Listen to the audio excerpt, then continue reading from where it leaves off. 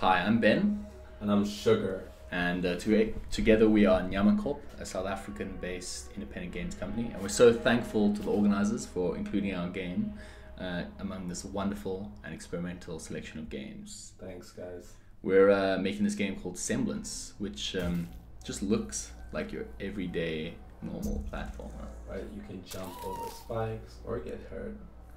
The usual stuff. Jumping, dashing, all the sort of stuff. But where our game really gets interesting is the platforms themselves can be moved. The world itself is made of Play-Doh. Right?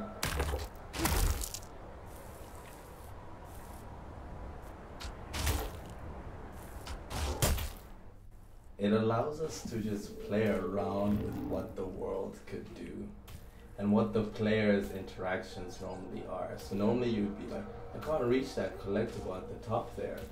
But hold on, I can change the world. So I just bump it up using a classic dash.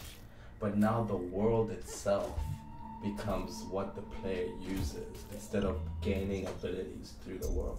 Yeah, and that's just really what we investigate in this game as an experimental game. Here you can't get over that set of spikes, so you just make the world help you out. Two little mounds that help you get over that set of spikes, and now you can reach the collectible. These are the sort of things we investigate in this world made of Play-Doh. How do platforms themselves, if they could be moved, become interesting gameplay? If you can't get underneath the collectible, what if the ground itself could be lower, allowing you to get there? I think it's that little bit of starting to think of a platform in a completely different way and bring in new elements like the reset beams here.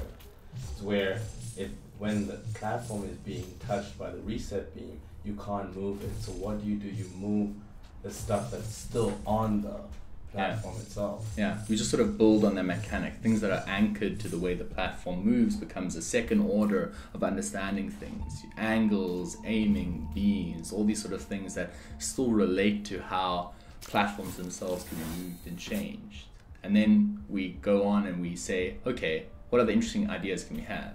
What happens when a platform changes and resets quickly when you're inside of it? Well, maybe it acts like a slingshot.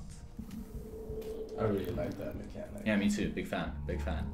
And then we just wanted to take it one step further. What if the character itself was part of this world and itself could change shape, fit in between small mechanics? That's Semblance, and we hope you'll enjoy playing it. Thanks, guys.